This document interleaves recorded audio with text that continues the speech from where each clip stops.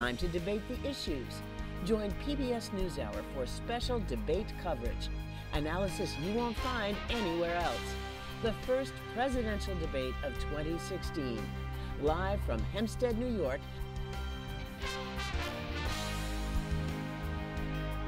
Tonight at 6 on Arizona PBS. Coming up next on Arizona PBS, Life and World.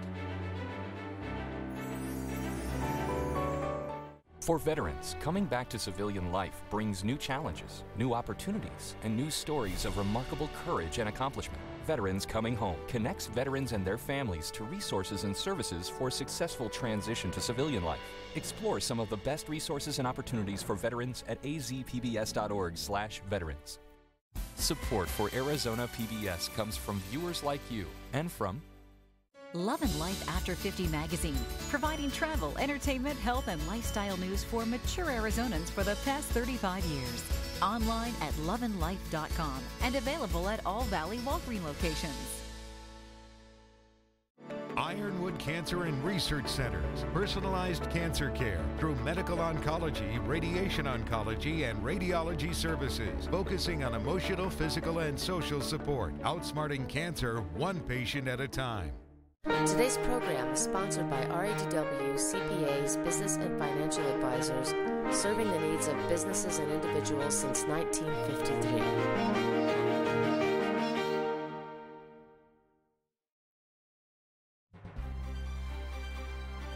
From the Cronkite Studios in downtown Phoenix, this is Cronkite News. A protest against police brutality shut down roads this morning. How the protests impacted residents. The first debate of the presidential election is expected to draw a record-setting audience. What we can expect from the candidates. Plus, it's a new way to track the flow of rivers in Arizona in hopes of conserving water statewide. Cronkite News starts now. Good evening and welcome to Cronkite News on Arizona PBS. I'm Joey Carrera. And I'm Kate Pfeiffer. Thank you for joining us. The Mill Avenue Bridge was shut down briefly today as protesters made their way from Tempe to Phoenix and back again. Jarrett Maupin led the protest, angry after the death of a 19-year-old man at the hands of Tempe police. Cronkite News reporter Alicia Gonzalez was at the protest. The organizer, Jarrett Maupin, was arrested. I was there when police told him to clear the streets. He refused, and he and two others were taken into custody. Reverend Jarrett Maupin was arrested this morning after leading the protest to block the Mill Ave Bridge. Maupin announced his plan to shut down the bridge last week in protest of recent black shootings by police, specifically for 19-year-old Dalvin Hollins, who was allegedly shot in the back by a Tempe police officer. Racist police department that has a terrible track record, not only of killing black people, but of harassing them day in and day out on the streets of this city. Let's go get back on the mark. 3 people were arrested on site. This protester was also taken into custody. All of us must protest on a daily manner because standing in opposition against this system is what is necessary in order to change a system that's designed to kill us. Holland's biological father was arrested too, and his stepfather said he wants answers. We got to go to bed and wonder what really happened. And it should not be. Every other parent get to see their child and put them to the ground and they know why they're in bed. We don't know. Holland's grandmother fell and had to be carried the rest of the way. Tempe Police Chief Sylvia Moore tweeted, "Tempe police officers engaged to provide safety for protesters. Great training leads to safe and respectful arrests when needed." Tempe police did not issue a statement after the protest, but released information through Twitter. Maupin and several protesters said they would escalate their actions until Tempe police responded to their concerns. In the broadcast center, Alicia Gonzalez, Cronkite News. The protest was held by nearby businesses which could have been affected. Cronkite News reporter David Caltabiano visited those local businesses to see if the protest had any impact. You know, it was actually a lot smaller than I thought it was going to be. There was almost more media than there were protesters. The Corner Bakery Cafe served customers without any disruption from the protest. It hasn't really affected my business at all. And like I said, the protesters were very respectful. A few of them came in here and got stuff to eat and drink before the protest started. And Encounter also had the same prosperity. Well, from the looks of this popular breakfast spot, you wouldn't think that was a protest happening earlier this morning. Matter of fact, one employee of Encounter told me that it's still business as usual. Well, it's not really any kind of change. It's just a quiet Monday. And the protest didn't stop people from eating outside. Nothing too loud, nothing rambunctious or anything like that. Not that I expect that, but yeah, it's just a normal Monday. In Tempe, David Caltabiano, Cronkite News. Several people were shot this morning at a strip mall in Houston. Authorities are still trying to figure out what motivated the suspect. The gunman opened fire at passing cars around 6 a.m. Police say 9 people were injured. 1 is listed in critical condition. The suspect was shot and killed by officers. Officials say the suspect was a lawyer who was having issues with his firm. Police found multiple weapons at the scene. The Department of Justice is awarding over $20 million to law enforcement body camera programs. Arizona is one of 32 states that will receive funding to create and enhance these programs. Attorney General Loretta Lynch says the awards will go to 106 state, city, municipal, and tribal agencies. Eyes across our country will be glued to TV screens this evening. Hillary Clinton and Donald Trump are set to square off during the first presidential debate of the election season. 100 million people are expected to tune in to see how the candidates address key issues and react to each other in real time. Sources from both campaigns say the candidates have spent all day in intensive debate preparation, which will continue right up until airtime. Experts say Democratic presidential nominee Hillary Clinton needs to clear the air when it comes to her trustworthiness, and Clinton's campaign says they want Donald Trump to be held to the same standards as Clinton. I'm very concerned that Donald Trump will be graded on a curve. Just because he doesn't fly off the handle in the middle of this debate does not mean that he is prepared to be president of the United States. Analysts say Republican nominee Donald Trump has yet to prove to some voters that he has the basic qualifications to serve as commander-in-chief. The latest CNN poll shows Trump trails Clinton by 2 points among likely voters. His campaign manager says the Republican nominee plans to sway viewers and gain votes with his ability to connect with people. People really gravitate toward his brand of authenticity and the way he's been able to connect with people very naturally. And you can catch the debate right here on Arizona PBS. Starting at 6 p.m., PBS NewsHour will have the full live debate. At 8 p.m., a special episode of Arizona Horizon will have in-depth analysis from host Ted Simons and local experts. Native Americans will likely be watching the debate tonight along with the rest of the nation, but tribal leaders who met in Washington today say they will be looking for a continuation of the Obama administration's relationship with the tribes. Cronkite News reporter Ali Bice has the story from our Washington bureau. Today was the final White House Tribal Nations Conference. Tribal leaders gathered to give their thanks to the Obama administration's efforts to improve tribal nation and government relations. Tribal leaders today gave President Barack Obama high marks for reaching out to Native nations during his administration, which started the White House Tribal Nations Conference 8 years ago. The president told tribal leaders that much has been accomplished in those 8 years, but much remains to be done. I believe that, yes, our progress depends in part on who sits in the Oval Office and whether they're setting the right priorities. But lasting progress depends on all of us, not just who the president is. But leaders of the Navajo Nation said they are concerned about the next president and whether he or she will continue the Obama administration's policies. A candidate that doesn't really quite understand what government to government means and what nation to nation means, because we were here way before the U.S. was ever established, and that needs to be clearly understood by both candidates. Begay said tribal leaders will be looking to tonight's presidential debate for clues. And we want to see if one of them really understand clearly what it means, government to government and nation to nation, trust, responsibility, and treaty obligations. But some at least already know who they're voting for. And so I'm looking forward to a Clinton administration, if I can say that, because I think Hillary will continue the momentum that President Obama has done for Indian country. In Washington, Ali Bice, Cronkite News. From misspelling your name on your drink order to long waits for tech support, bad customer service is all around us. Coming up on Cronkite News, how one company is using empathy to keep you happy.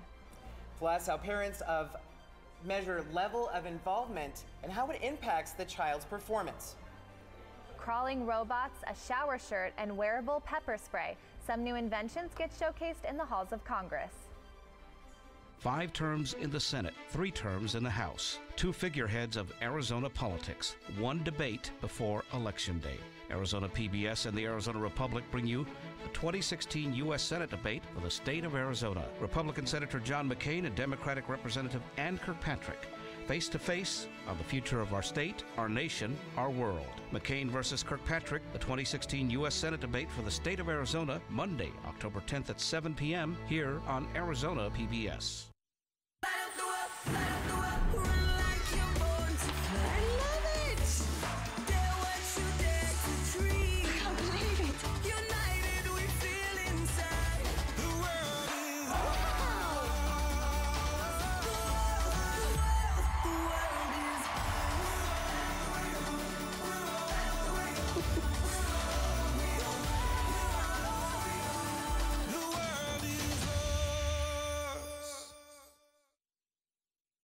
Discover so much more at azpbs.org/schedule, where it's easier than ever to find out what's on Arizona PBS. Access interactive digital and printable program guides, repeat times, and full episode descriptions.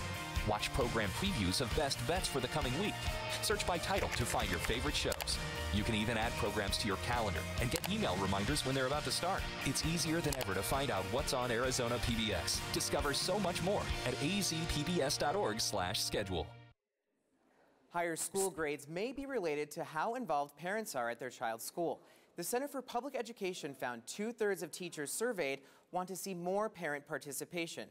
Jesse Canales tells us what parent involvement in education means and what the impact could be. Parents I spoke with say once they got involved in your child's school, it created a community feeling. They say their kids appreciated that and it made them more excited to learn.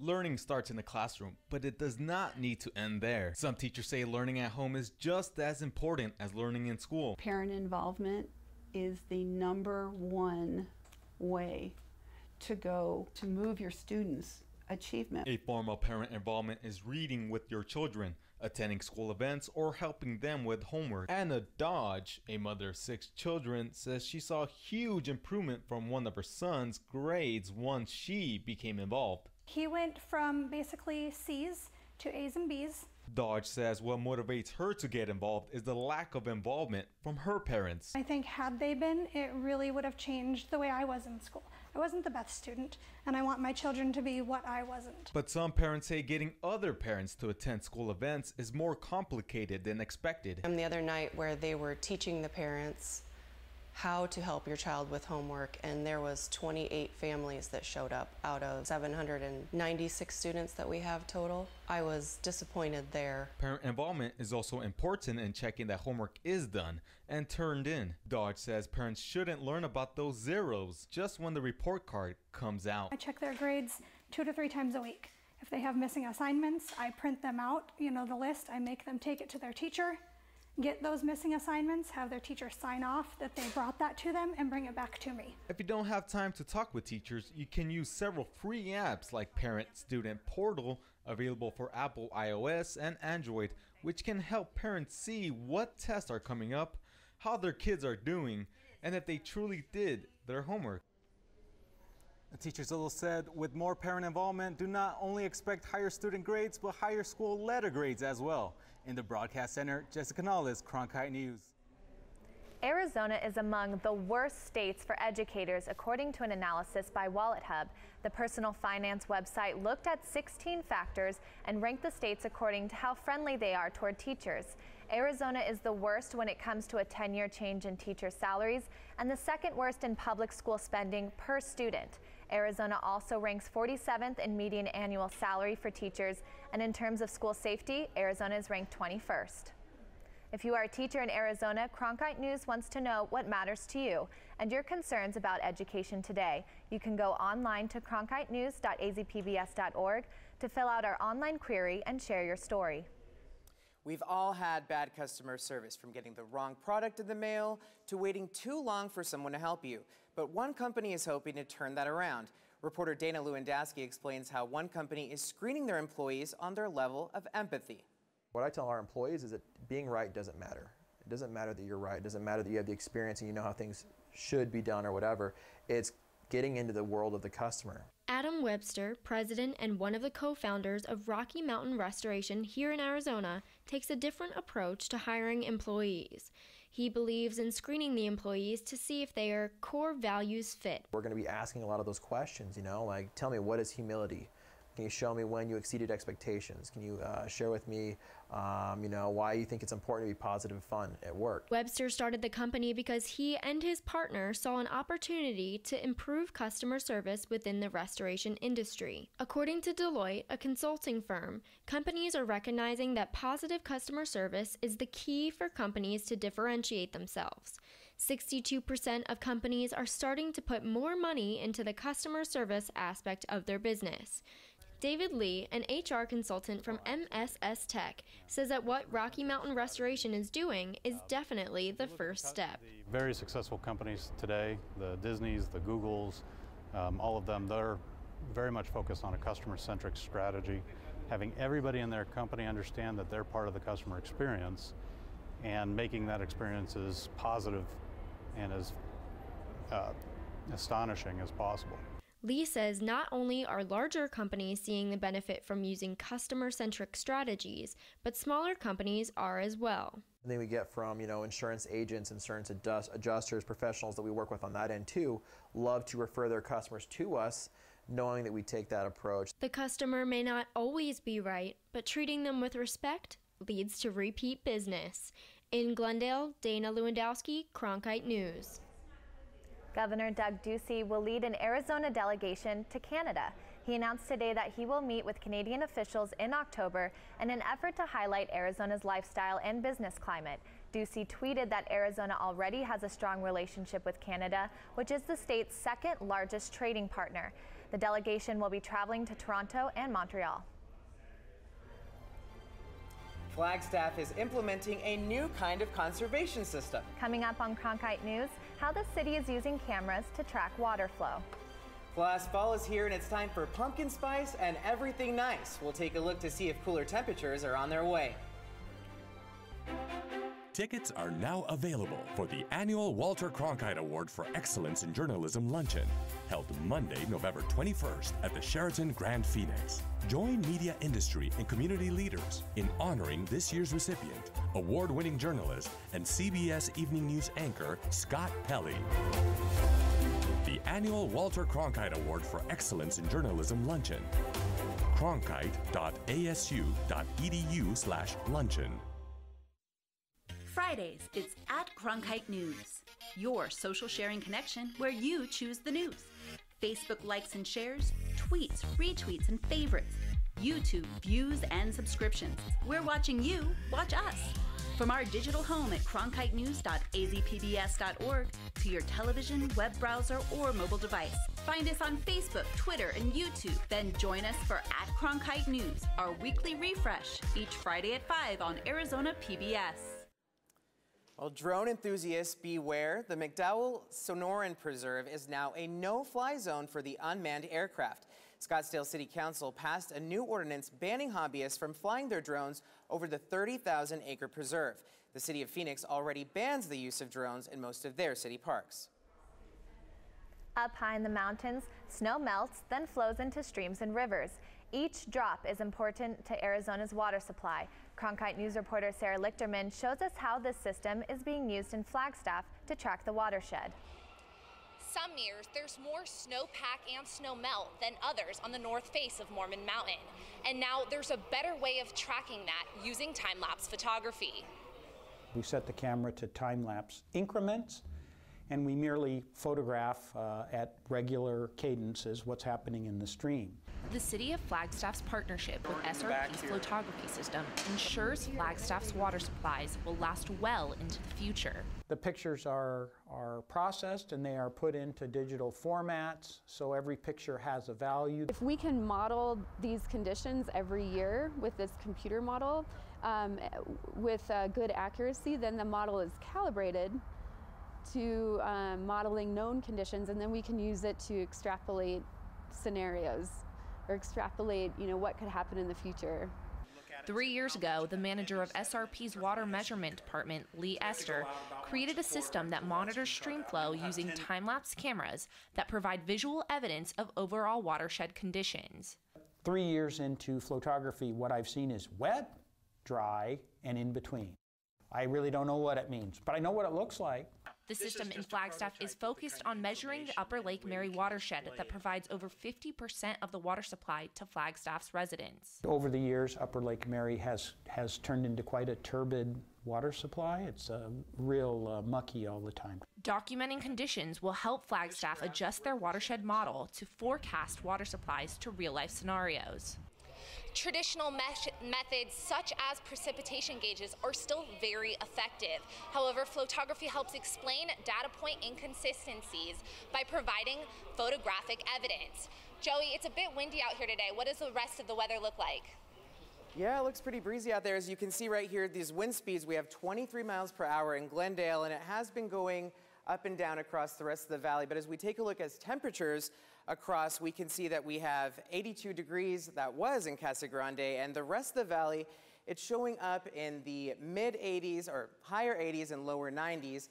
And also when we take a look at the southeastern part of our state, you can see that there's some precipitation that's going across the state, which is why we're going to see some scattered showers in areas like Mesa and Chandler perhaps. And as we take a look at tomorrow morning, 6 a.m., you'll see that there's 90 degrees at that time. It's going to be thick clouds and light winds coming out at 5 to 13 miles an hour.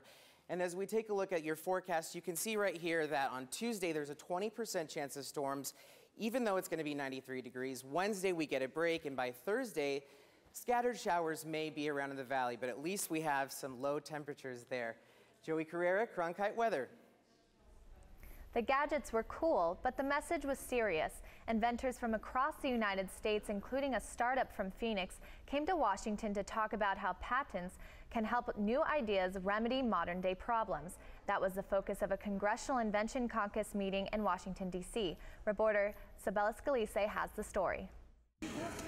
Robots, children's toys, a malaria detector, and wearable pepper spray were just some of the inventions brought to show the capabilities of new ideas. Because there is nothing that is more important to the long-term economic growth of our country than innovation, and nothing more important to innovation than a patent system that works. The hospital communication application, SOS, began in Maricopa Medical Center. The creator said he hopes to expand nationally, and this could not be done without a patent. In between shift changes, that's when most of the errors in healthcare occur. SOS solves the problem with patient handoff. The creator of the shower shirt said her first patent application was denied, but after a second try, she is now able to market a product she has a personal connection with. I had gone through breast cancer and had a bilateral mastectomy and had post-surgical drains. I quickly realized there was no product to protect me while showering, literally. I got in the shower with a trash bag. For other inventors, getting eyes on their research is just as rewarding. And more people know about us, know about our robots. That means we will possibly have future impact on the academia, on the market, on the world. This was the first event held by the Senate for the New Invention Caucus. Its mission is to provide a platform for new ideas and inventors to communicate with lawmakers. In Washington, D.C., Sabella Scalise, Cronkite News. The sports world lost a pioneer yesterday. Coming up on Cronkite News, we'll take a look back at Arnold Palmer's storied career and his connection to Arizona. The confidence to lead our country. This isn't reality television. I feel like Hamilton reached out from history and wouldn't let me go until I told his story. I make no apology for my actions. I would do the same again. How we come so far and yet have so far to go. Right there, coming up.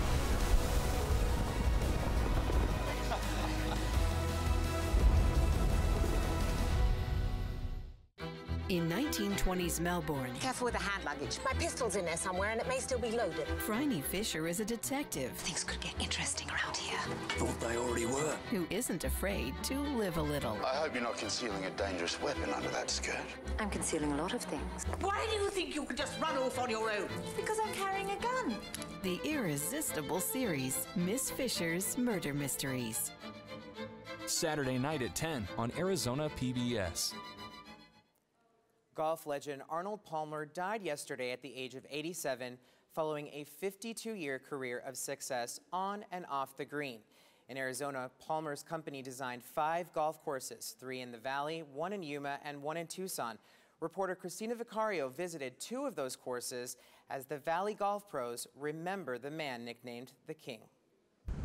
Arnold Palmer may be gone, but his impact on golf around the world and here in Phoenix endures. 3 of his 62 career PGA Tour wins came here in Phoenix. In fact, he is the only golfer to win 3 straight Phoenix Opens from 1961 to 1963. I think he's left an imprint on every golfer's life. You know, anybody that's a golfer knows who Arnold Palmer is. Not only did Arnold Palmer leave his lasting legacy in the golf world, but he also left a legacy here in Arizona with the golf courses he designed. When you have a Palmer signature golf course, people flock to that golf course. And it's got his touches on it, and everybody respects his touch.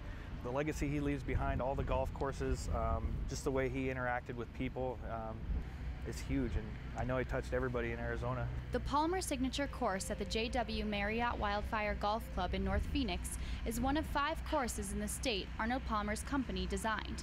According to Barden, Palmer tailored his courses here to how he liked to hit the ball. Arnold Palmer played a specific shot. He played a right to left draw. His holes bend right to left, and that was, you know, he liked to hit a draw, so he designed his golf course to what he liked to hit. His architecture, if you come out and play the Wildfire Palmer course, it's really amazing. It will really give you an aspect of what desert golf is, and in a unique way that only Palmer could do. Flags at Starfire, another of Palmer's Arizona courses, were flying at half-mast Monday in memory of one of the greatest golfers to ever play the game. In Phoenix, I'm Christina Vicario, Cronkite News. Cronkite News is proud to be the news division of Arizona PBS. Here's what's coming up on Arizona Horizon and PBS NewsHour. On the next Arizona Horizon, Phoenix Mayor Greg Stanton joins us in studio. That's Monday at 5:30, and then join us again at 8 and 10:30 after the presidential debate for full analysis right here on Arizona Horizon. I'm Judy Woodruff on the next NewsHour special live coverage of the first presidential debate between Hillary Clinton and Donald Trump. That's Monday on the PBS NewsHour.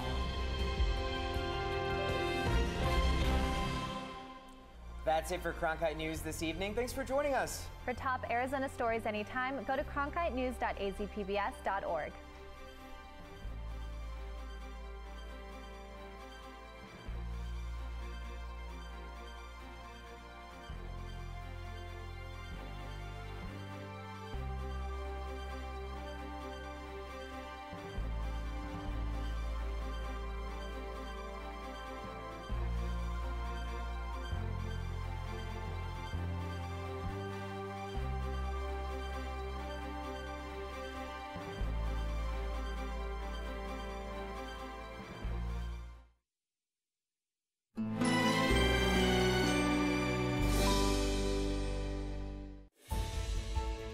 Hi, I'm Ted Simons. Debate season is here. Watch national coverage of the presidential debate on the PBS NewsHour at 6.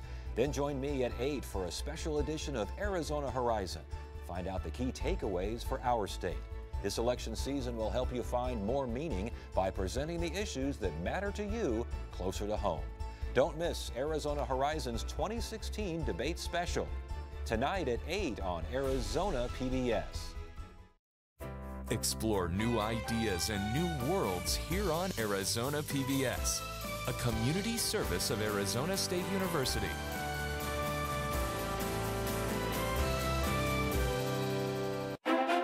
Tickets are now available for the